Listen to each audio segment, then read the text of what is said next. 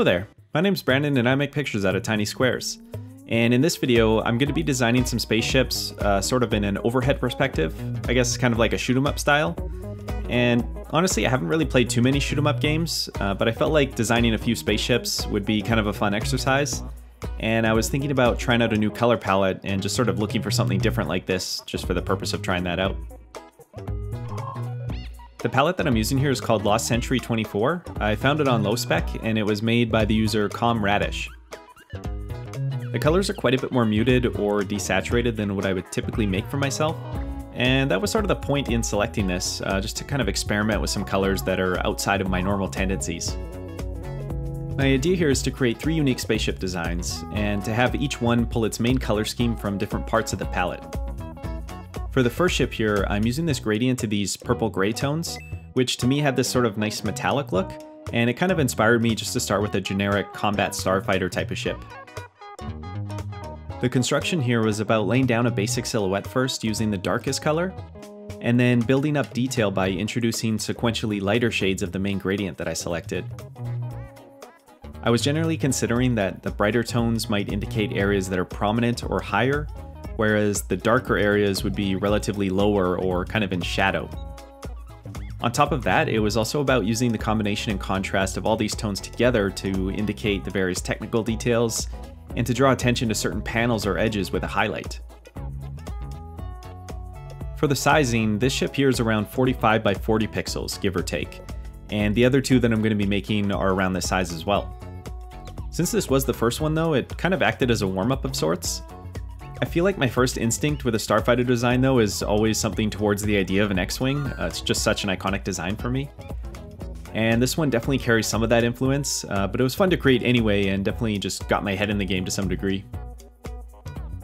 So to finish it up, I selected a few of the green tones just to use as a secondary color, and created some jet trails and other sort of accent details throughout just to bring a bit more interest. I think now though, let's actually move along to the other designs, and then we'll bring them all together at the end. For the second ship, I'm attempting something with more of an evil alien kind of vibe to it. I started by taking the silhouette from the first ship and then just kind of changing the overall flow by having the wing shape angle off in a different direction. I was thinking about a way to bring a more ornate look to the wings this time, and tried to go for a look that was sort of inspired by origami and paper airplanes, sort of this folded look that I built out of triangles within the silhouette.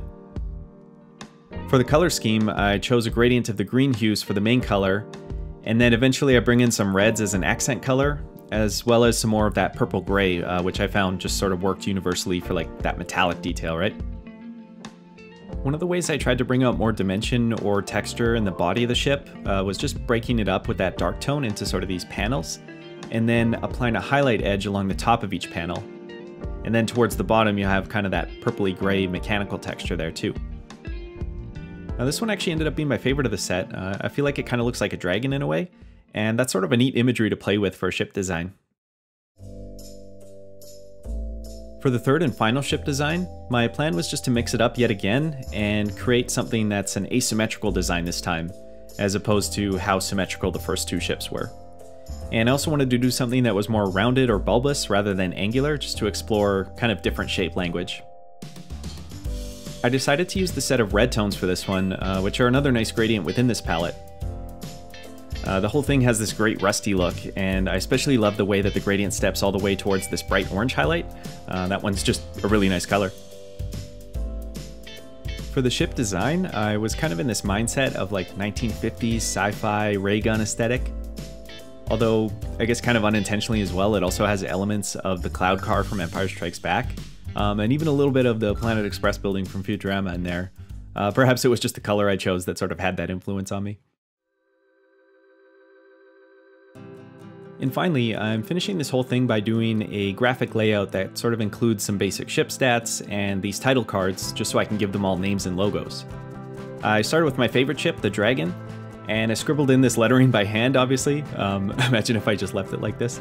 But by getting those basic letters down, it just gives something to work with, and then I continue refining the line work by making the curves a little more smooth, making the line work thicker or thinner in certain spots, and adding little curls and embellishments to find something that just gives it a nice custom feel.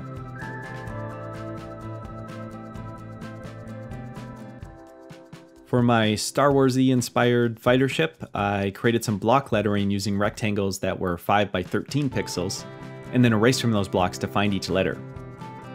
I called this one the Star Cutter because for a basic ship like this, that just sort of sounds appropriate and generically sci-fi.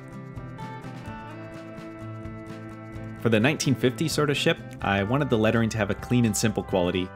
Something that would fit right in among, a plain family-friendly aesthetic of like the Jetsons and Wonder Bread, if that makes sense. I called it the Jupiter because the design and color reminds me of that planet. And the letters here are about 6 pixels wide by 9 pixels tall, and up to 16 pixels for the taller letters. Okay, let's go ahead and take a look at them all together. So just to name them after the palette, here are the Lost Century spaceships.